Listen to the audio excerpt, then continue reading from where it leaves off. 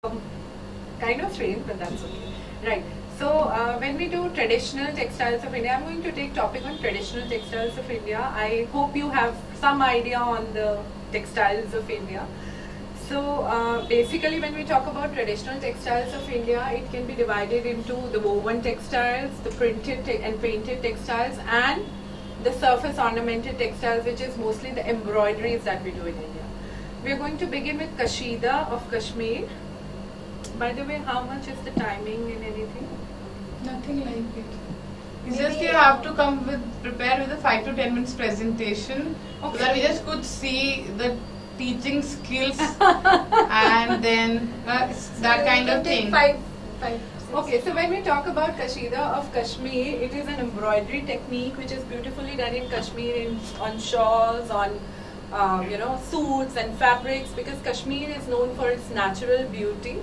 And the history, it dates back to the time of Mughals, and Kashmir being the paradise on earth, and specifically in India, it has so much of nature and color in itself that all of that comes onto the fabric in terms of embroidery. That is how Kashida comes in origin. The word Kashmir comes from Kas means water channel and Mir means mountain.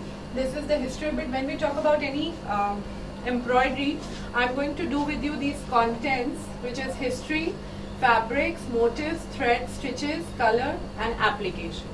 Application means the product, right? Okay.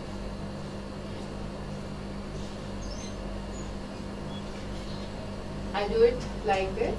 When we talk about Kashida embroidery, it is, as I told you, it is known for its, and all of us have been using Kashmir products in terms of firins and shawls and carpets. So all that beauty is what Kashida is all about. History of Kashida, very quickly, it, as I said, during the time of King Akbar, under his patronage, actually all the art forms in India flourished in a big way, because he had an eye for beauty. So all that aesthetics, he wanted to capture nature on something. So when you talk about architecture, when you talk about textiles, fabrics, carpets, everything in the landscape was put onto the products. That's how the origin of Kashida has happened. Basically, Kashida is a cottage industry because it's a small scale. मैंने अच्छा उन्होंने मुझे वापस कर दिया.